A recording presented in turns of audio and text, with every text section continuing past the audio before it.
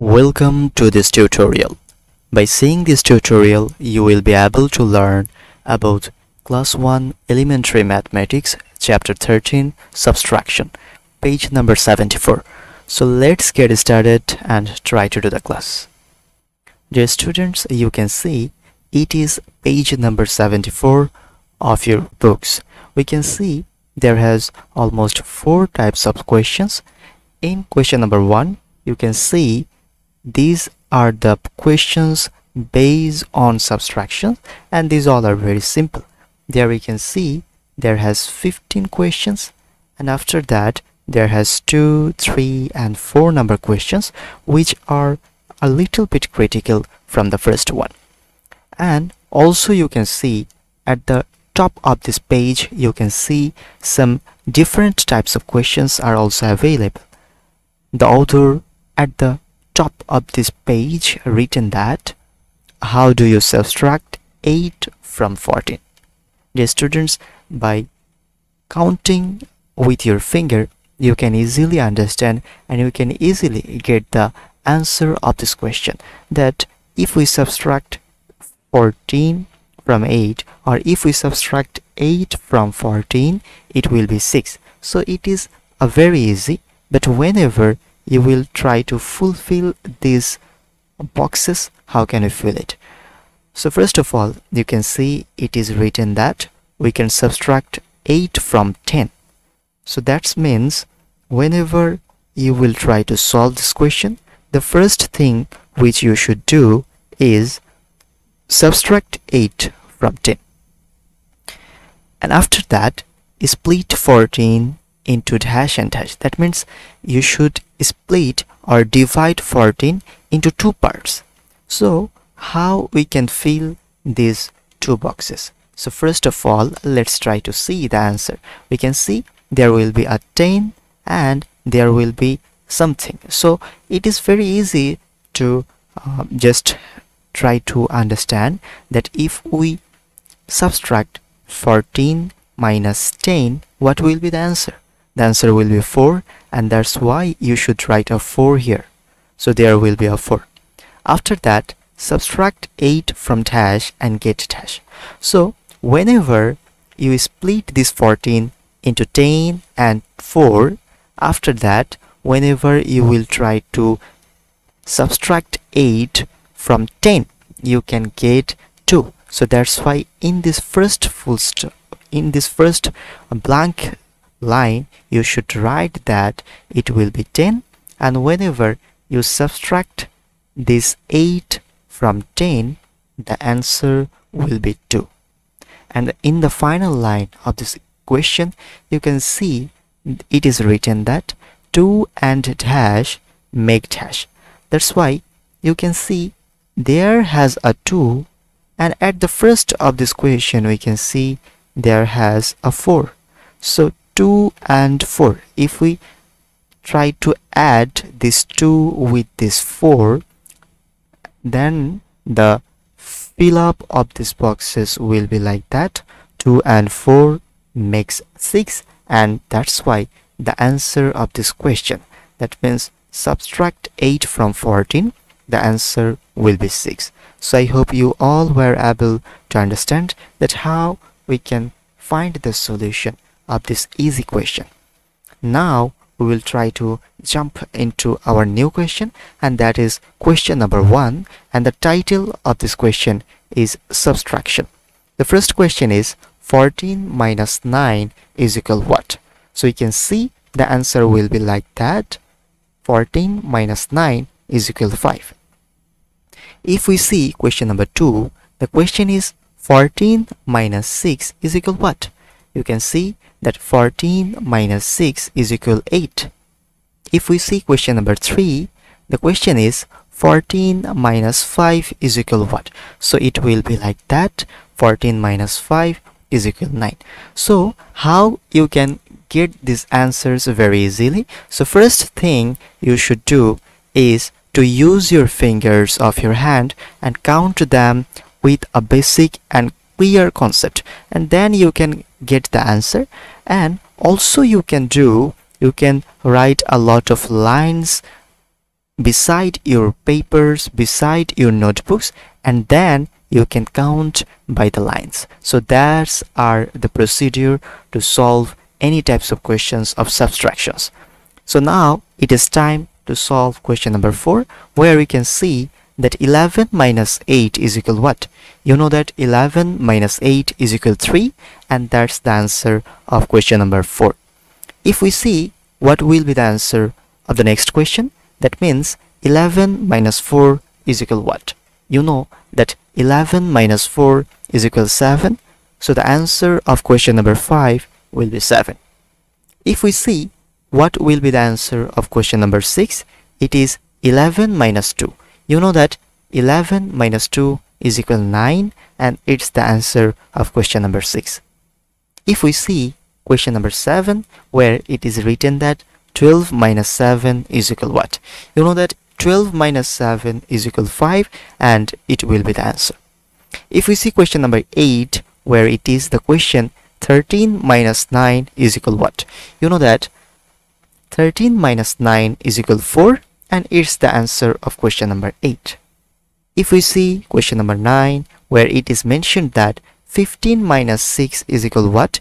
You know that 15 minus 6 is equal 9, and it's the answer. If we see question number 10, where it is written that 18 minus 9 is equal what?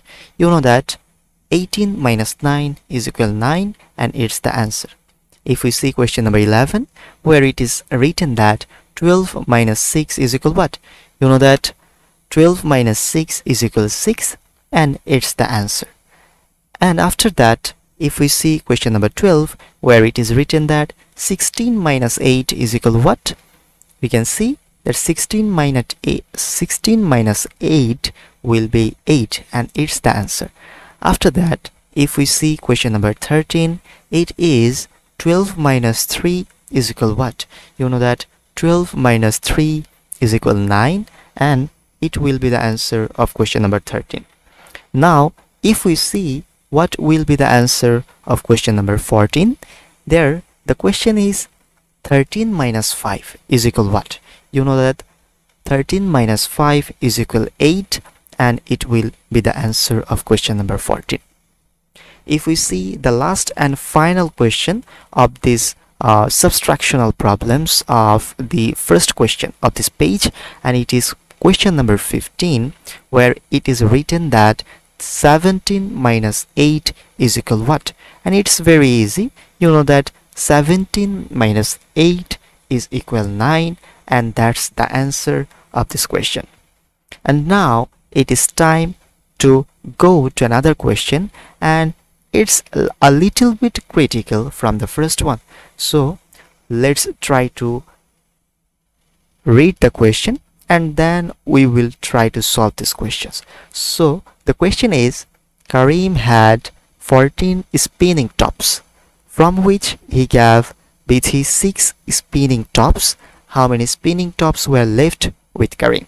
So the question is, at the first of this topic, or at the first of this story, Karim had 14 spinning tops, and after that he gave someone 6 spinning tops.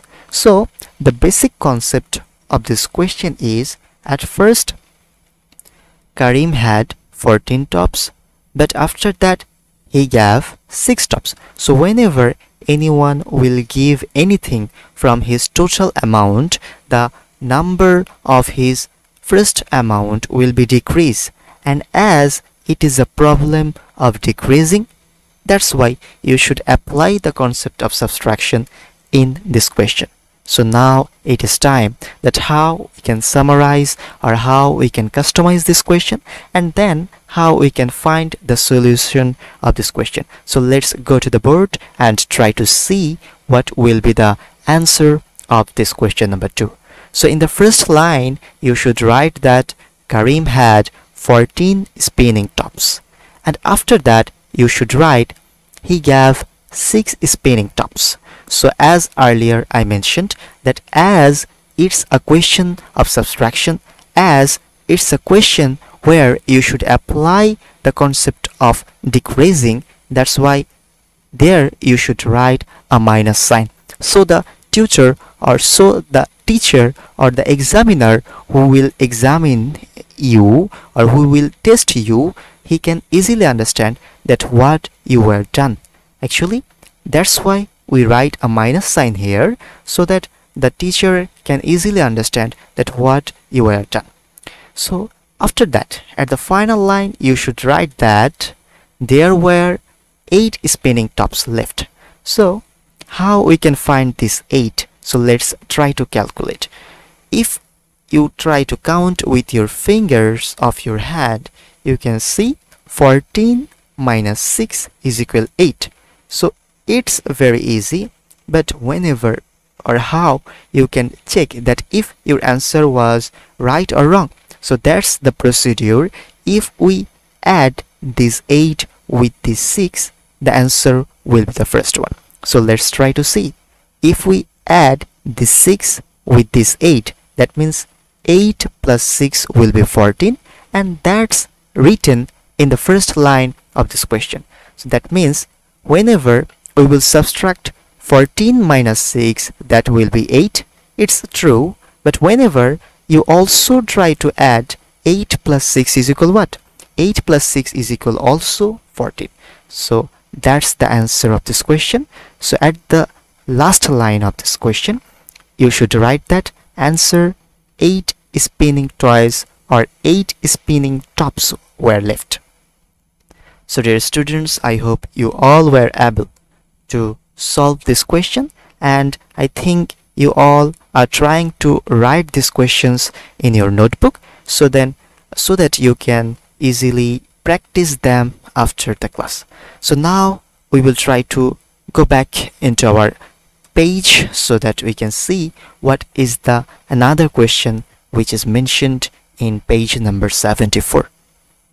We can see in page number 74, the question number 3 is Isha's mother gave Isha 4 guavas. Out of 11 guavas, how many guavas were left with her mother? That means at the first moment, her mother had 11 guavas. But when she gave Isha 4 guavas, the total number will be decreased. And as earlier I mentioned, whenever in any types of questions, the total number will be decreased at that time, or to solve that particular question, you should apply the concept of subtraction. So that's why whenever we will try to solve this question number 3, we should apply the concept of subtraction like the first one. So now it is time that how we can customize or summarize the question. So let's go to the board and try to see what will be the solution of question number 3. So it is the answer of the question number 3. In the first line, you should write mother had 11 guavas. And after that, in the next line, you should write that she gave Isha 4 guavas. And as earlier I mentioned, as the total number will be decreased, that's why you should write a minus sign here, so the examinee or so that the tutor can easily understand that what you are doing. So now at the last line, you should write that there were 7 guavas left. So how we can find this 7? Because 11 minus 4 is equal 7. So actually whenever you will be able to use your fingers, whenever you will be able to count your fingers, or whenever you will be able to count the lines, that time you can easily find out the solution that 11 minus 4 is equal 7. So as earlier you can see that these types of questions should read or should write an answer. So the answer of this question number 3 will be like that: 7 guavas were left with her mother. So that's the answer of question number 3. So dear students, I hope you all were able to understand me. And now it's time to go back to the page again and try to see what was question number 4. In question number 4, we can see make a story for the mathematical sentence 13 minus 6.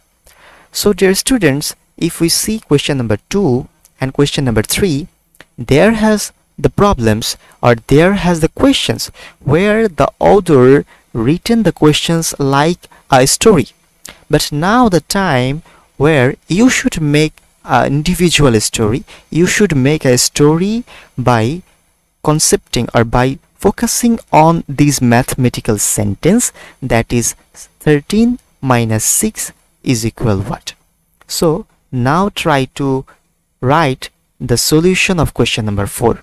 But before solving this question number 4, I want to remind you that actually there has hundreds of different types that how you can solve this question. So it is very easy. So as you can see, or as you will be see later in this board, that I was trying to solve this question with a mathematical story, but you can solve these questions in another way. So it is totally depend on your own will. So now let's try to see what will be the solution of question number 4. So it can be like that. We can see it is written that Zakir had 13 books, from which he gave 6 books to Tanvir. How many books were left with Zakir? So actually in this story, you can see at the first line, someone had 13 books. Whenever he gave 6 books, this mathematical term will like be this, that 13 minus 6 is equal what.